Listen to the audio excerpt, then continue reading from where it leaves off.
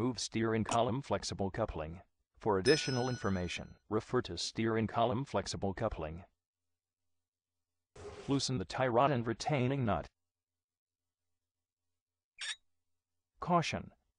Protect the tie rod and seals with a soft cloth to prevent damage. Using the special tool, attach the tie rod end from the wheel knuckle.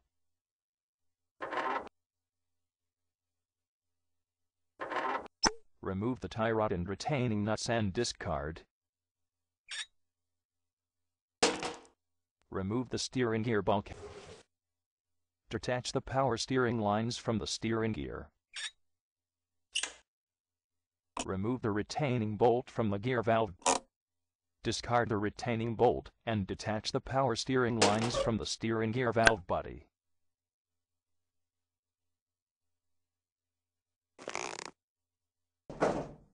Remove the steering gear retaining bolts.